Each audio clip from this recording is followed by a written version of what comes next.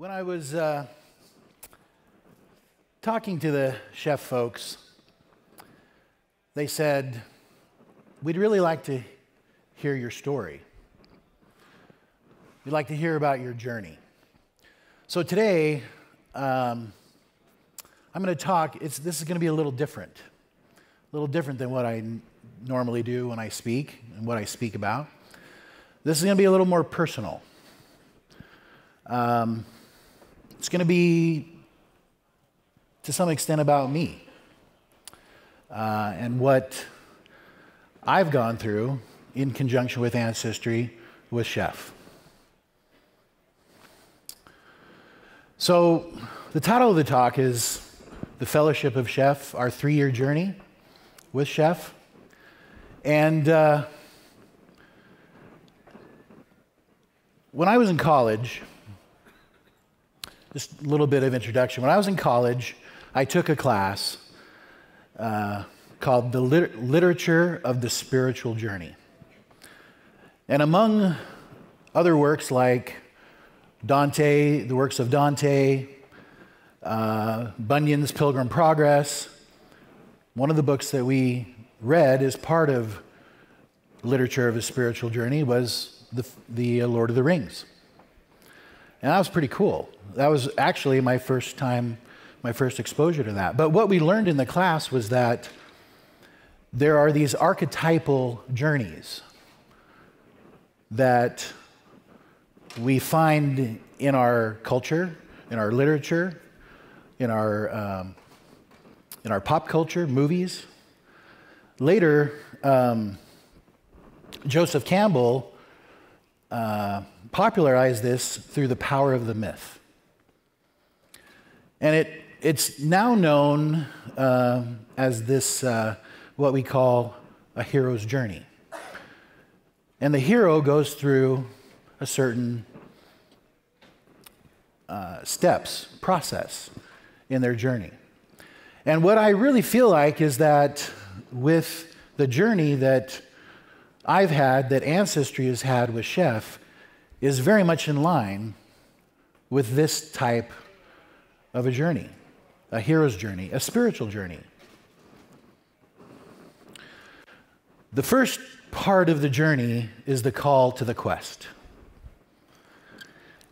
It's you need to accomplish something. There is a mission for you to do. For me, I was brought into Ancestry to move the company into agile development practices.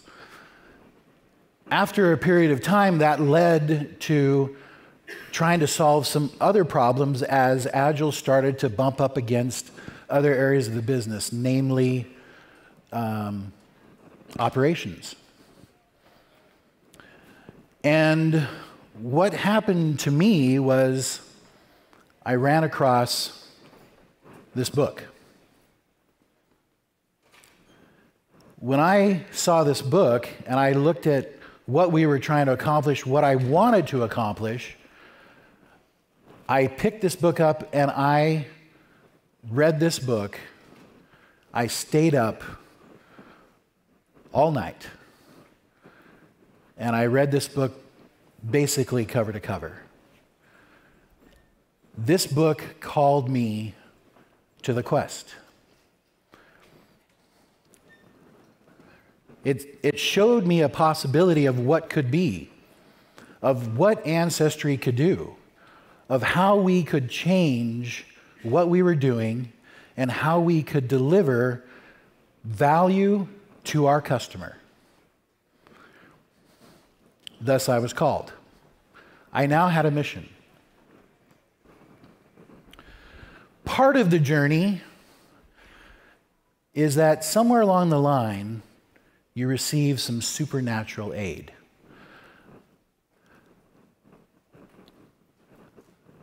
In the summer of 2011, I attended the Velocity Conference in Santa Clara. I had read the book, Continuous Delivery. I knew what we needed to do. I knew where we needed to go. I could see what we had to accomplish. And at the time I was figuring out how would I get there? I ended up going to a tutorial session that was put on by the folks at the time of Ops Code, now Chef.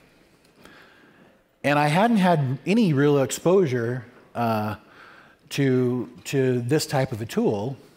And I was there, and as I learned about what Chef did, and I learned about and applied that to the principles of continuous delivery, I realized this is something that I need.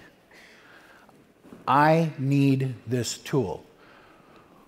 Well, as it turns out, the supernatural part of this is kind of interesting how things work out, is I went to lunch, and I was very impressed with this and felt like this would be a solution to what we were trying to accomplish.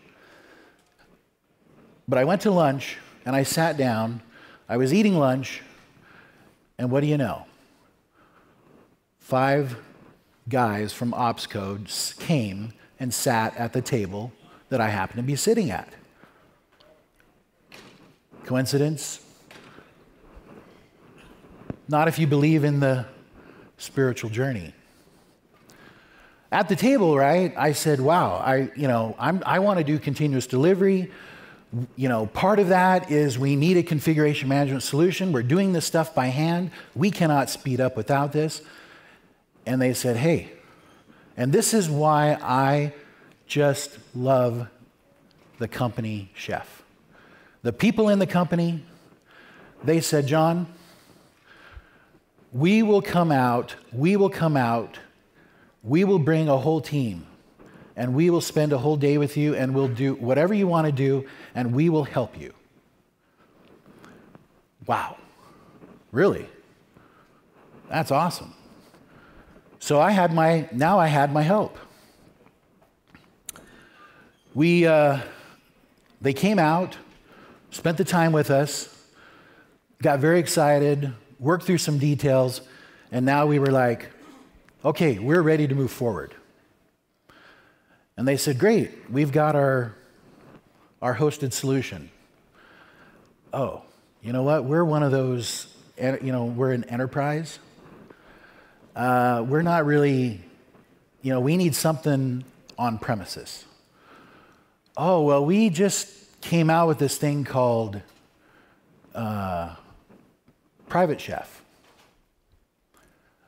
But, we've just barely announced it.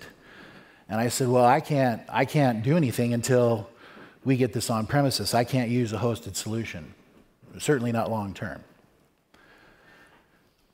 At that point, it was a very interesting process. For the next 2 months,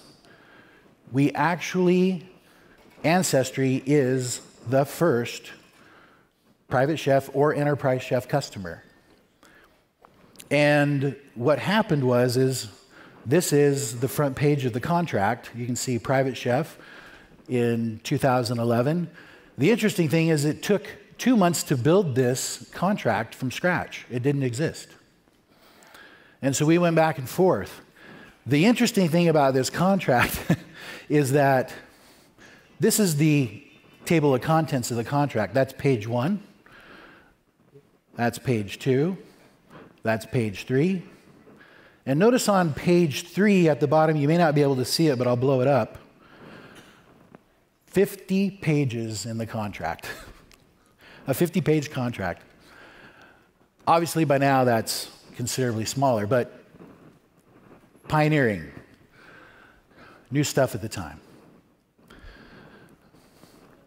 So we've crossed the threshold. Now, once we're now on the journey and cross the threshold, you have mentors and helpers that come to your aid, to come assist you on your journey. First, we had Christopher Brown, at the time CTO of Ops Code or Chef, came in and taught us about his experience in AC2, taught us about how to develop software faster, infrastructure, etc. We had At the time, Todd Feinroth, sales, helped with creating the contract, just an immense support at the time. We had Joshua Timberman, who came in and gave us training, did a wonderful job in training, just top notch. We had, of course, when we actually now went to do it, Adam came to Ancestry for about a week. And while they installed at that time, a very custom version of Private Chef, he saw what we were trying to do. And we ended up having just very, very deep conversations and discussions around how to actually do continuous delivery in Chef. We were trying to apply Chef to that process, which really hadn't been done before, and Adam was there along the way to help us to understand how we could apply that. Just a fabulous, fabulous experience and fabulous resource. We've got folks like Jay Wampold, marketing. We've got experience with Lucas Welch, case studies, and contacts with the media. I mean, you can see here, and then finally Barry Chris, the CEO. Since he's become CEO, has just been a super support to us at Ancestry and to myself personally. These guys are my friends. These guys care about me, not just as a customer, but as a person. And for that, I am grateful. In the journey, there's always the master guide. And the person that I'm going to put up here is going to be a little surprised. But I had a key individual. There was a time when we started to implement this where I believed that it was not going to work. I had a team put together. They were developing, they were coding, and it was not happening. It was not moving forward. It was floundering. They did not know how to do what we wanted to do. And I brought in the master. Dan Gilmer, when he came in, he understood what to do with the infrastructure. He understood how to make Chef do what we needed to do within the context of what we were trying to do, what we wanted to make happen. At the time, we have a very large Windows installation. At the time, Chef had very minimal support for Windows. Dan would spend hours upon hours creating infrastructure scripts in PowerShell, getting things to work, and then handing that over to the development team and say, okay, now code this up right, code this in a way that we can reuse it. And the team was now, I mean, we just took off just like on a racetrack. I mean, we were just moving forward at a rapid pace. Once we had those PowerShell scripts in place, then we were able to eventually convert them into Ruby. But with Dan's mentorship and guidance in that, we finally were on the road to success. Along the way, usually in the spiritual journey, the hero's journey, unfortunately, there's a comrade that falls. And in this particular case, this is a Chef employee that actually became quite close to me and quite meaningful to me, because even though my interaction with him was, I could count on one hand, he reached out to me several times, gave me support, gave me opportunity. And when I learned that he wasn't going to be around anymore, I was nearly devastated. And that person was Mitch Hill, the previous CEO of Chef. On more than one occasion, he would reach out to me and put me in contact with individuals. In several cases, he asked me to contact. He put trust in me to contact key potential customers. And probably one of the more memorable examples that I have was Mitch put me in contact with a lead infrastructure person in a very large major airline carrier. And in that exchange, as I went through our experience with Chef and I talked with him, we had a very interesting exchange as I wrote to this individual as they were trying to decide what they wanted to do. And I said, you know, of course you can do what you want to do, but I would feel a lot safer if I knew that your infrastructure was configured in Chef before I stepped onto one of your planes. Mitch, he was CC'd on that email, and he wrote back and he's like, man, that is the best thing. I love that. And he was just offered that support. And when I found out that he wasn't going to be on the journey with us, I was devastated because he was a true friend. At some point in the journey, there's an atonement. There's a reconciliation. There's a time where the journey that you set out to do is actually validated and it is made real. We had been using Chef for quite some time. We had done continuous delivery. We had seen drastic changes in the business. I mean, our deploys we were doing multiple deploys a day, but there was a time, but even with that, even though those things were going well, I just never felt like the business still really, truly valued the investment we had made until August 25th, 2013, last year. What happened on this day was a major outage. An outage that caused Ancestry to be down for nearly a day, many hours. At the root cause of the problem was a data service that could not keep up with demand. And so when it was discovered that this was the root of the problem, the immediate thing that came from the development staff was, okay, we need to spin up more of those servers to handle the demand. Let's go do it. On the other end of that phone call were the engineers that said, we can't do that. And what? What do you mean you can't do that? Don't you have your stuff in Chef? Don't you have it in configuration in Chef? No, we didn't do that yet. Really? And at that point, when the realization was that we could not spin up another, this was on bare metal, by the way, this particular service.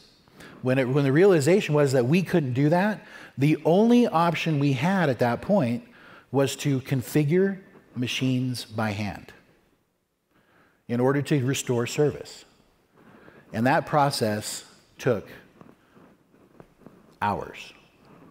In fact, 2, 3, 4 people worked for a day to just get those machines configured to get our system back online.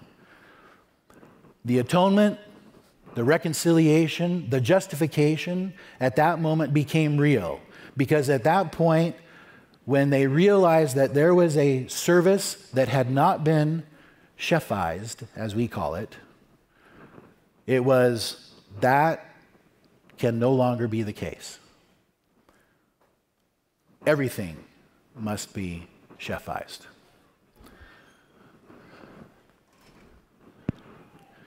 At some point when you've accomplished the quest, you return with your reward, sometimes called the return with the elixir or the magic potion, right? the thing that you show that said, you know, we obtained what we were wanting.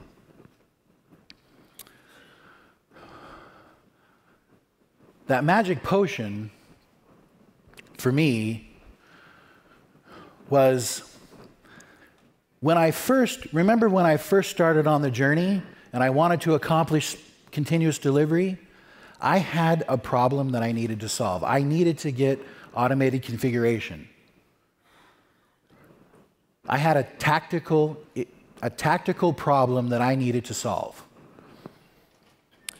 When I finally realized that I truly had something magical, when I realized that Chef was not just a tool that was there to solve this particular problem, but that it was a tool that became a strategic, that became something that let us move into other areas of the business that we needed to move into.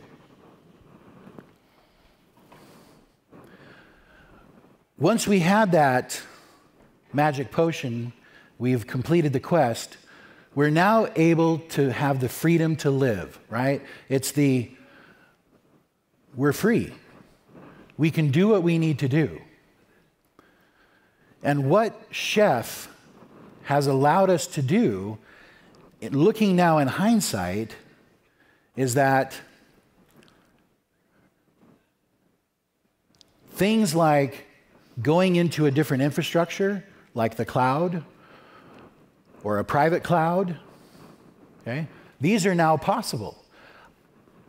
I have an interesting story. When at one point, we had a large consultancy come into Ancestry to look at building additional data centers. This was a little while ago.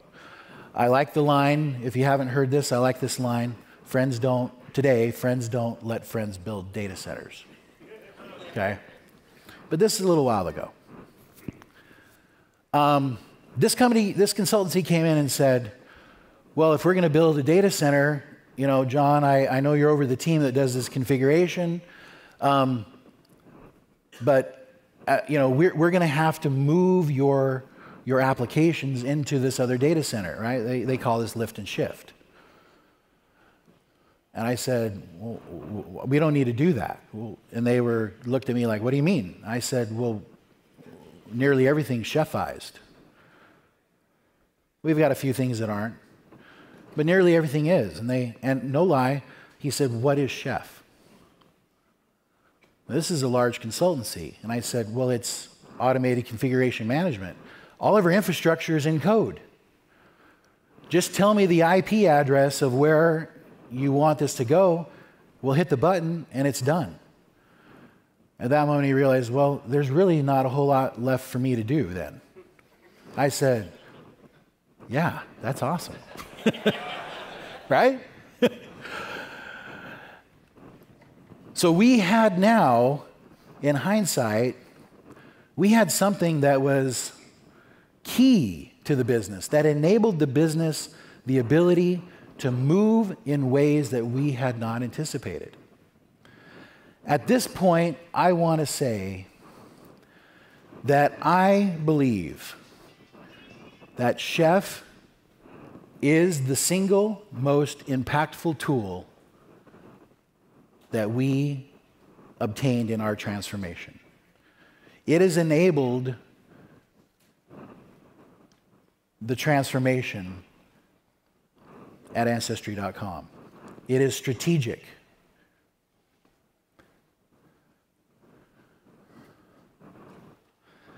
I'm delighted. Thanks.